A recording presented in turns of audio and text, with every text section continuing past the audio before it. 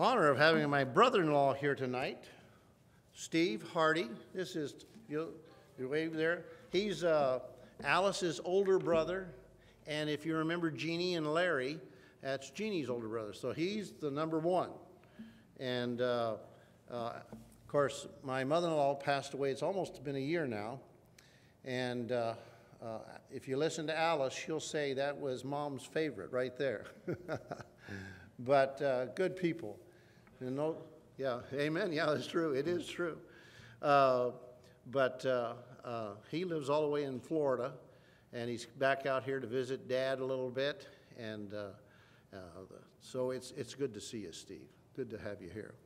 Take your Bibles, if you will, and I want to ask that you take notes on tonight. I'm going to give you some scripture and some verses, and we're going to be talking tonight about how that we need to pray for the lost.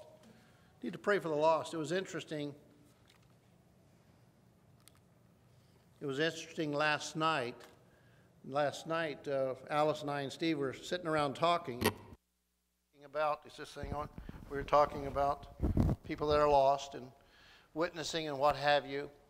And that's where I'm at tonight. So if you turn to 1 Timothy chapter 2, 1 Timothy chapter 2.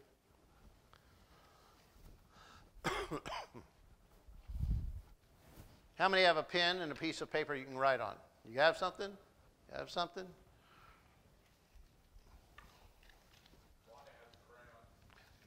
Wanda has a crayon? That'll work. That'll work. I've seen some pretty good crayon stuff done before. Wanda, put that songbook down. Okay. 1 Timothy chapter 2, verses 1 through 6. The Bible says, I exhort, therefore, that first of all supplications, prayers, intercessions, and giving of thanks be made for all men, for kings, and for all that are in authority, that we may lead a quiet and peaceable life in all godliness and honesty. Interesting verse there, that we may lead a quiet and peaceable life. Is your life kind of quiet and peaceable, or is it in an uproar? Maybe we're not praying like we should. Verse 3, for this is good and acceptable in the sight of God our Savior, who will have all men to be saved. Who will have all men to be saved. All men, not just a select few, but all men. And to come unto the knowledge of the truth. For there is one God and one mediator between God and men, the man Christ Jesus, who gave himself a ransom for all to be testified in due time. It's been said that prayer is the lifeline of New Testament evangelism, the oxygen for its holy fire. There is no evangelism. Listen to me. There is no evangelism without prayer, and no prayer that does not lead on to reaching the lost for Christ. All Christians should feel the urgent need to pray. You know, we talk a lot about being a witness and testimony. We talk a lot about those divine appointments. But do we actually pray in preparation for them? Are we praying, God, lead me to whomever it is today that you want me to talk to? It may turn out as somebody you just met. You don't know. But if God avails you the opportunity, you need to do it. I got to tell you, Steve, you get a kick out of this. It was my father-in-law was on the phone. He's always talking to someone about insurance or something. And he had this person on the phone. He didn't know who they were. Alice came up and she said, he's on the phone with Kaiser. I said, okay. And he said, you're in Bakersfield? Yeah. So we're in Bakersfield, they said, evidently. Where do you go to church? I mean, just out of the blue. Where do you go to church? He's probably been talking less than a minute. Where do you go to church? Oh. Well, have you ever tried a Baptist church? That's a pretty good church. Then he said, my son-in-law actually pastors down where I pastored like 55 years ago. And he's just taking the opportunity to be a witness and testimony. It's amazing. You know, he's one of those few people that when you see him in church and you see him outside of the church, it's the same person. It's the same person. And how we should desire to all be like that. The consistency. I had a professor tell us one time the most difficult thing you'll be that you'll ever be in your life is just simply to be consistent. Just to be consistent. But we need to be praying that God would lead us to whomever it is that He wants us to be a witness and testimony for. Or it may be simply that we're just simply praying for someone to be saved. I'm not asking for a show of hands, but how many have a list right now of people that you're praying for that they'll be saved? A lot of people don't do that. We'll pray generically, but we don't pray. Why should we pray for the lost? Well, here's 4 reasons. First, we should pray for the lost because of God's heart. God's heart. For God so loved the world that He gave His only begotten Son, that whosoever believeth in Him shall not perish, but have everlasting life. You know, people that don't even know the Bible know this verse. They know this verse. This is God's heart. For God so loved the world. You know, what's important to my Heavenly Father ought to be important to me. It ought to be important to me. My dad went home to be with the Lord last October. I was driving down the road today and thinking, Dad, I sure miss you. I wish I could talk to you.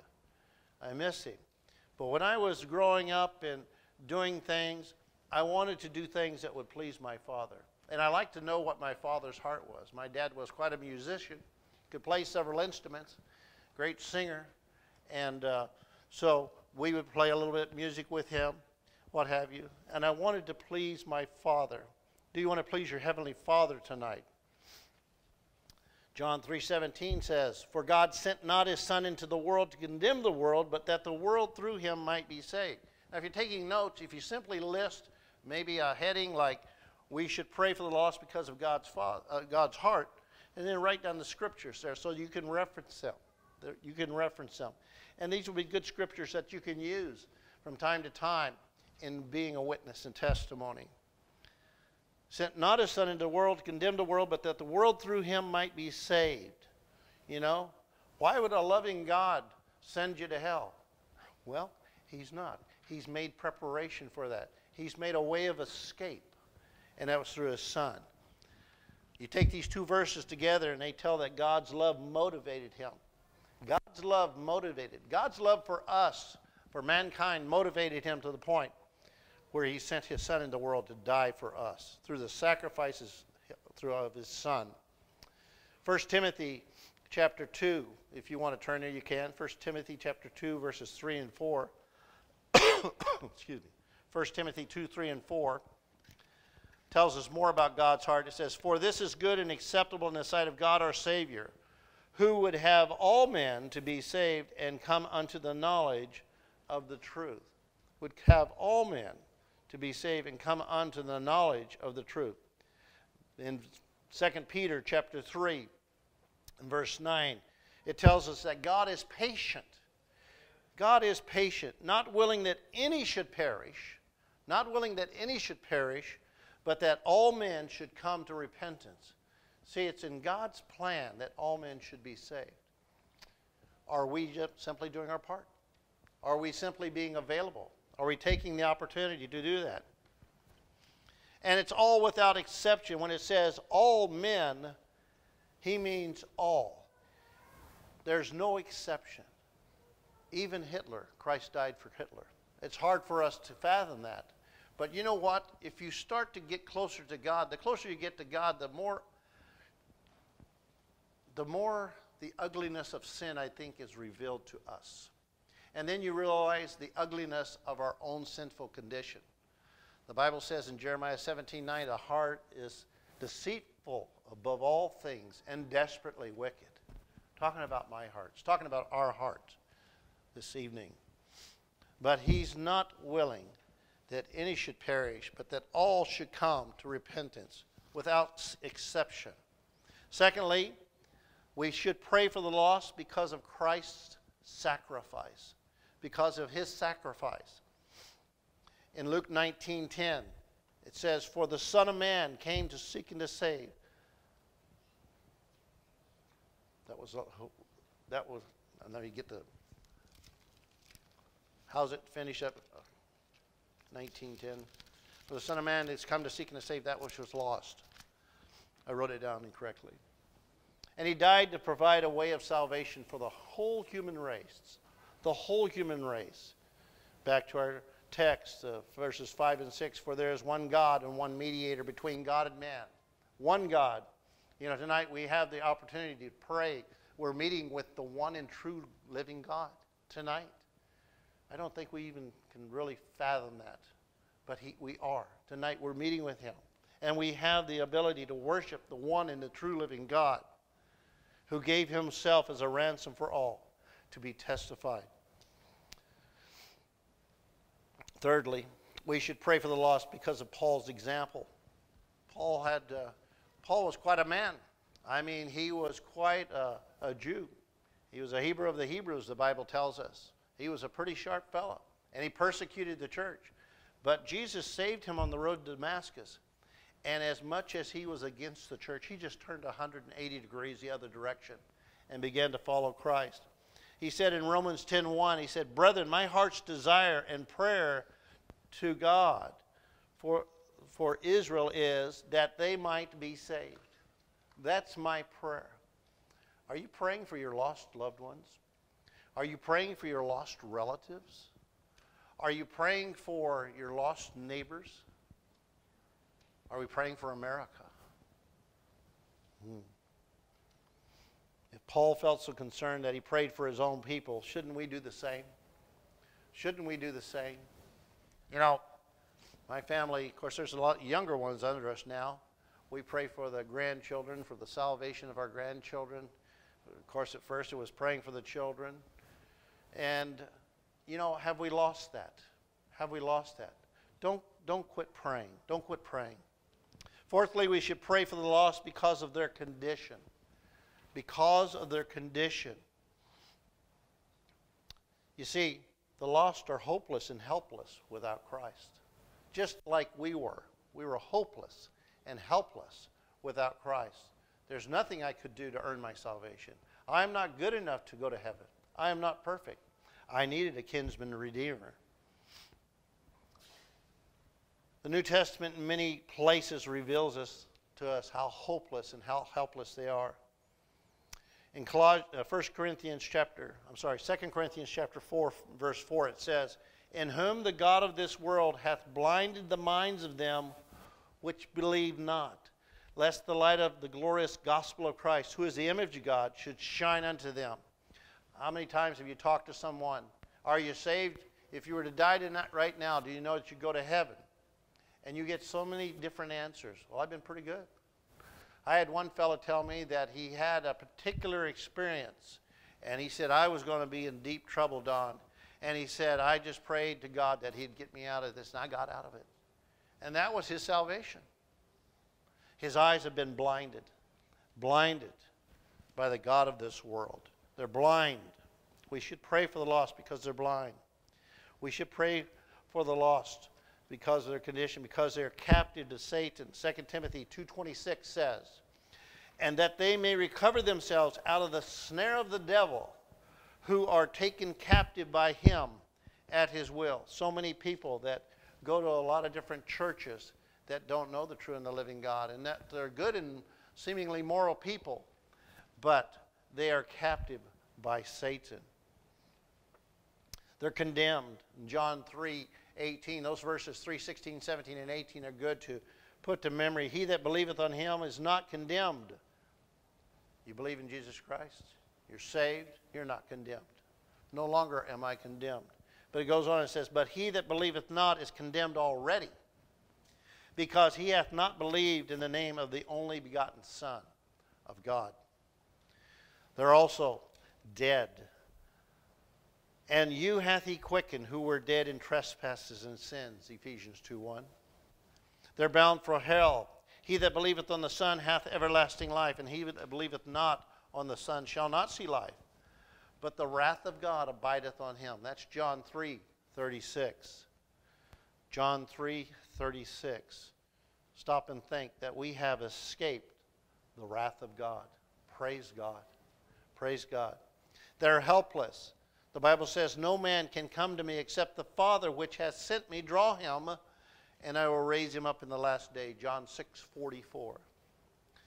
They're hopeless, having no hope, and yet without God in the world, Ephesians 2:12.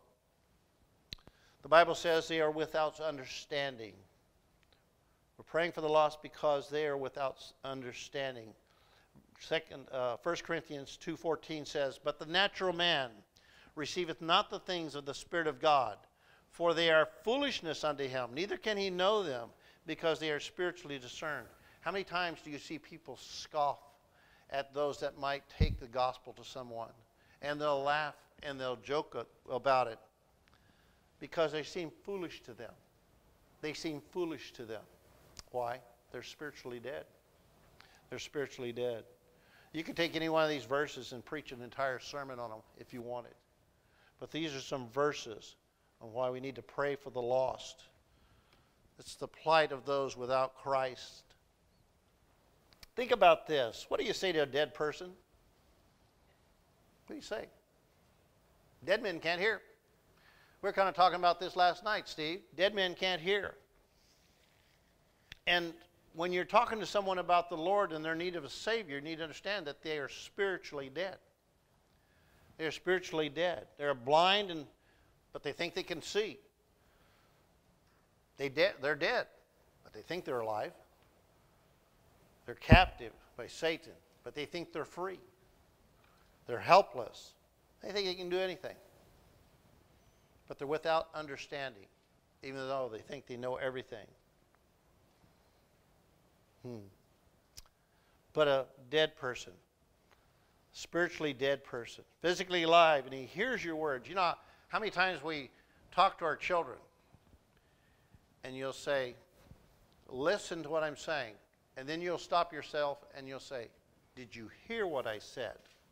Sometimes we hear the kind of like the Snoopy, how Snoopy makes the noise. If you ever watched those cartoons, and that's Snoopy talk. And I think sometimes our children hear that, but they're listening, they hear that, but they don't hear us.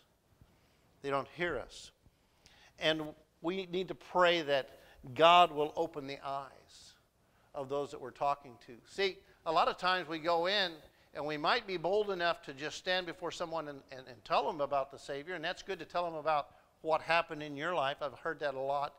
Well, just tell them what happened in your life, and that's good. But we need to be concerned that we're using God's words as we're talking to people about the Lord Jesus Christ. I don't need it to be my words. Matter of fact, when I deal with someone about salvation, and I'll give them all the information, and I'll say, "You understand what I'm saying?" "Yes, I do." "Where are you at in this decision?" "Well, I'd like to receive Christ as my Savior." And I'll say, "Go ahead and pray." And they'll kind of look at me. I said, "If you understand what I'm saying, it's no magic words that I'm going to give you.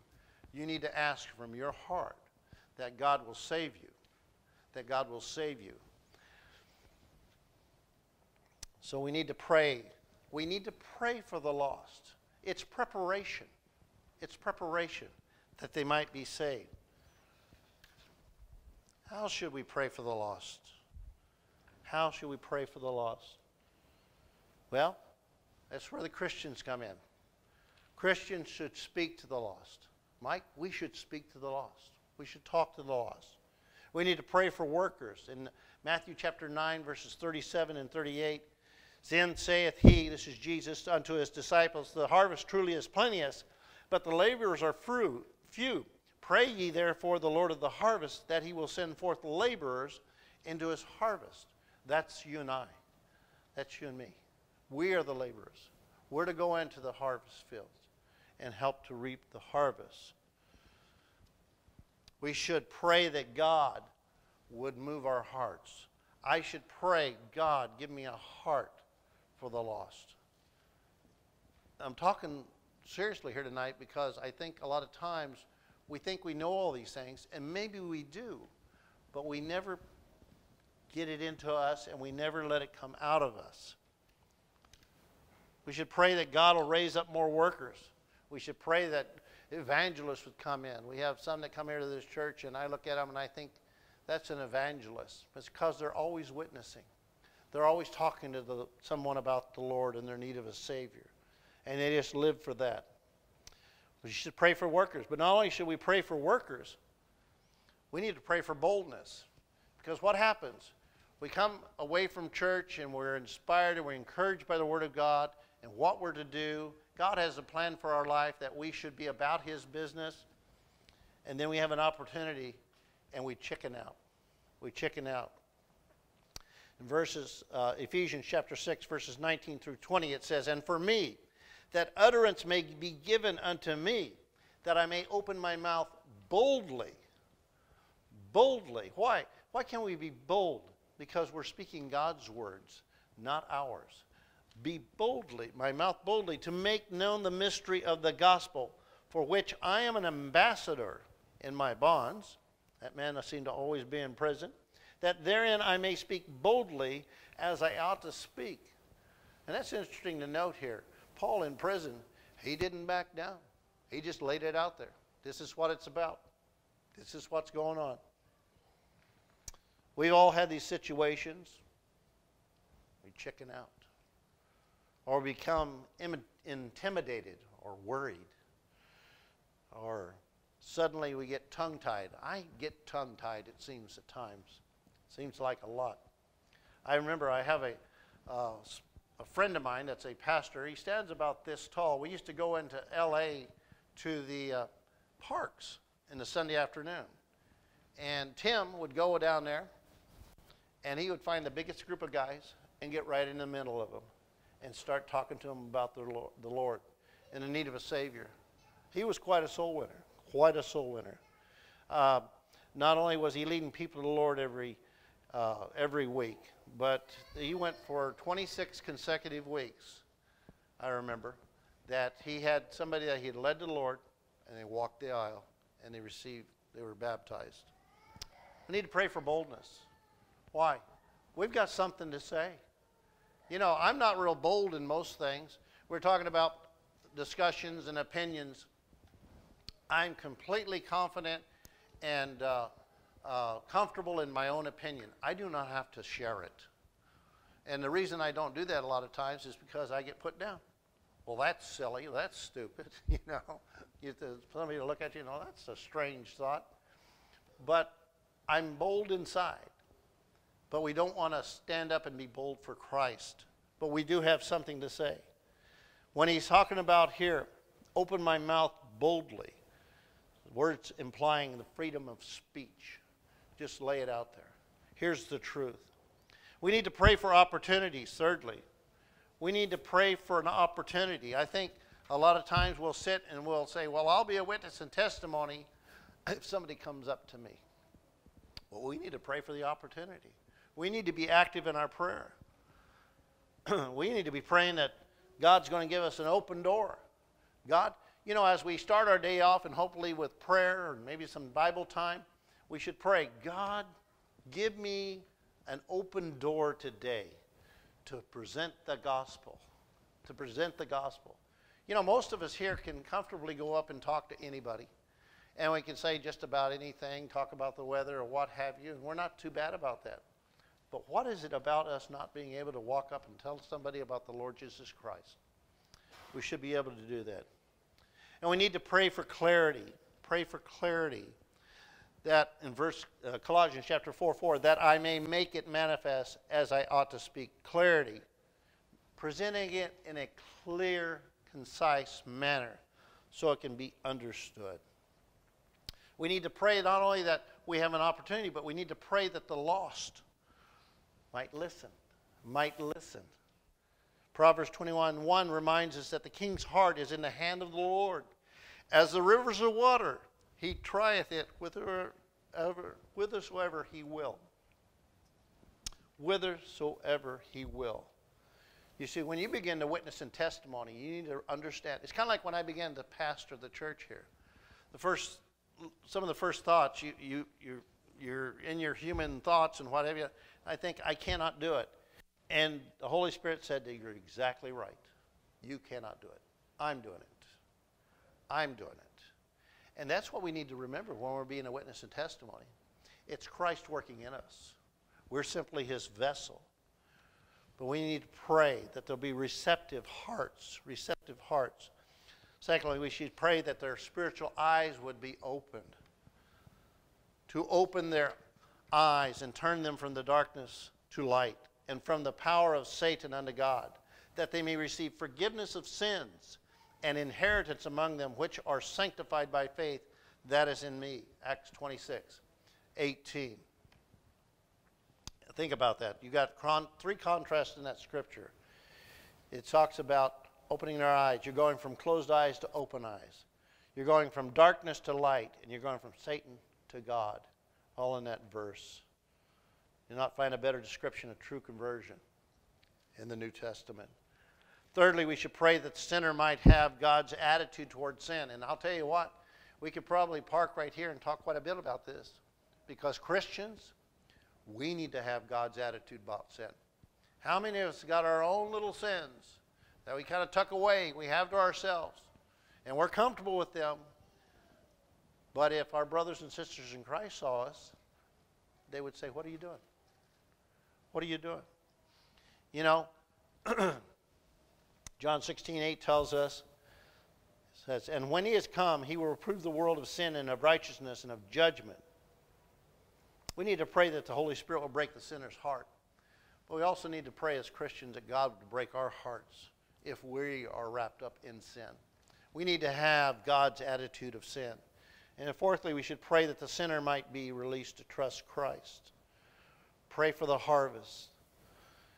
Isaiah 61:1 says this, the Spirit of the sovereign Lord is on me, because the Lord hath anointed me to preach good tidings unto the meek. He has sent me to bind up the brokenhearted, to proclaim liberty to the captives, and the opening of the prison to them that are bound. Jesus came to those who lived a long life in a dark prison. And that's where you and I were, in a dark prison.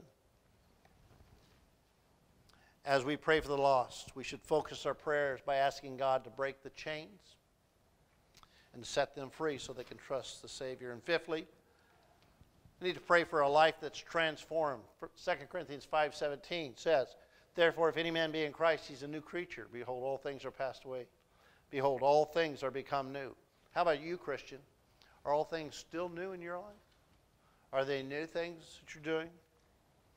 You see, true conversion, and we don't talk a lot about this, but true conversion causes us to transform. We have a lot of Christians that are very easy, very comfortable in living their life. They got saved to receive Christ as their Savior, but they've never grown. Where's the transformation? Does God speak to your heart? Do you speak to Him? I'd be concerned about that. You know what God's biggest problem is in all this? It's not the lost. It's the Christian. It's the Christian. We don't pray for those as we ought to.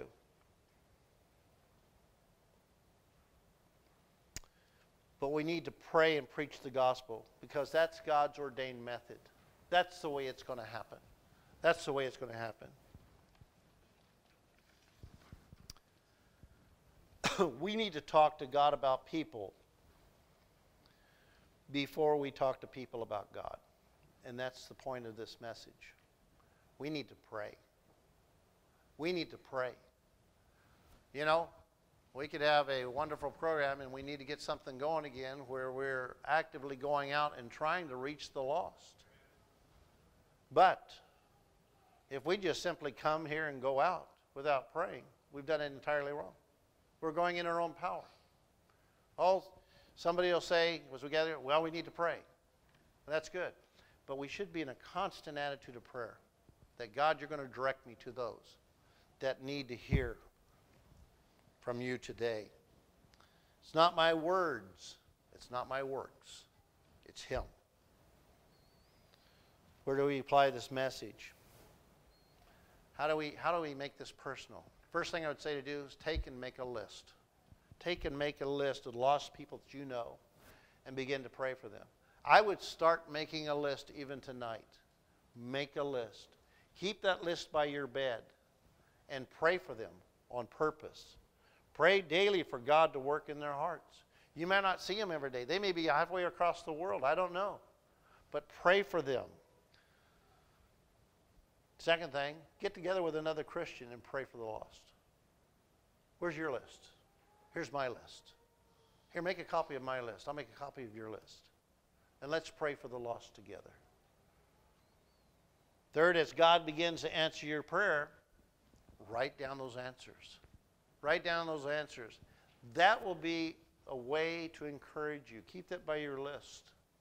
Keep that by your list as you see God moving. Sometimes you'll become discouraged. You may not see any fruit of what's going on.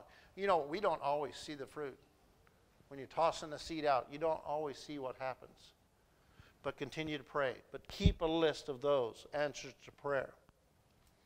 And fourthly, be ready to be a part of the answer to your own prayers. In other words, put feet to your prayers. Put feet to your prayers. I've been praying for this person. God, I feel impressed by you. I need to talk to them today. Put feet for your prayers.